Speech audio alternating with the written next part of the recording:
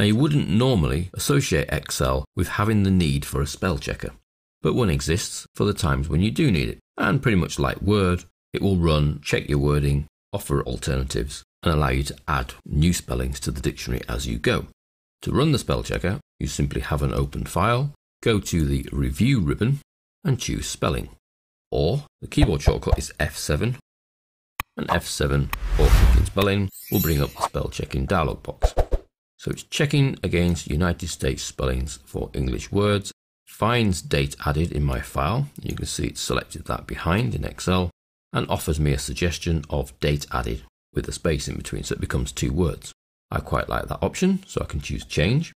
I could choose Change All to change every occurrence of date added spelt like that into spelling like this. I could add date added to the dictionary, so without the space, so then it will not spell check it again. Or I could tell it to ignore it on this occasion, or ignore it on all occasions, but that's only applicable to this sheet.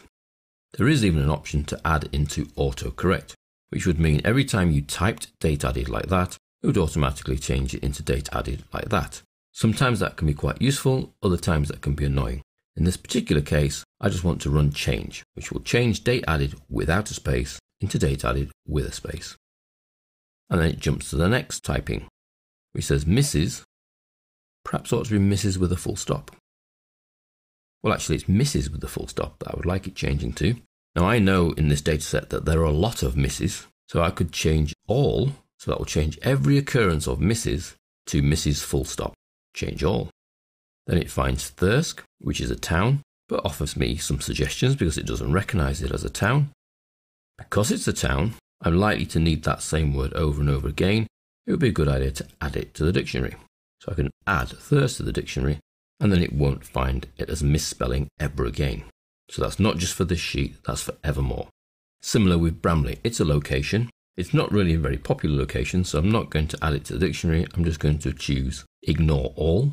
So every time Bramley occurs in this spreadsheet, it will be ignored. The same happens with Huddersfield, another town. Quite a popular town, so let's add to the dictionary. Then it finds Mario.d. It's not happy with that, not in the dictionary. I'm going to ignore it once. Fauntleroy, another surname it's not happy with. If it's a popular surname, I would add it to the dictionary.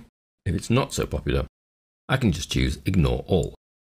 Then we come to div, which is our abbreviation in the data for divorced.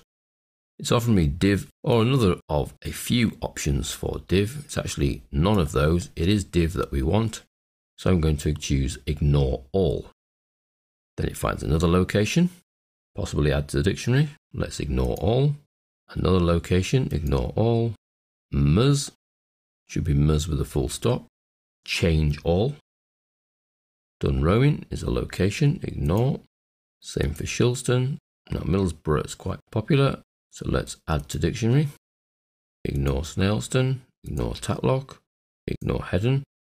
And because of the makeup of our data, it's going to pretty much find all those surnames are not very happy.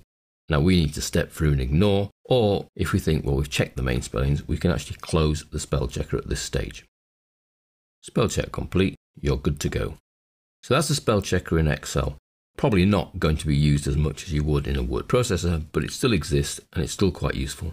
F7 the keyboard shortcut to start it, or the review ribbon and spelling, and that will start your spell checker, and away it will go.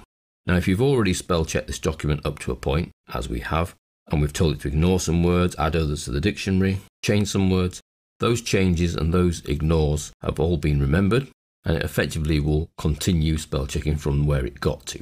And we would then step through with all the same options. Ignore once, ignore all, add to the dictionary for popular words that you're likely to reuse, and then change all, and then autocorrect for common misspellings that you want the system to change automatically for you.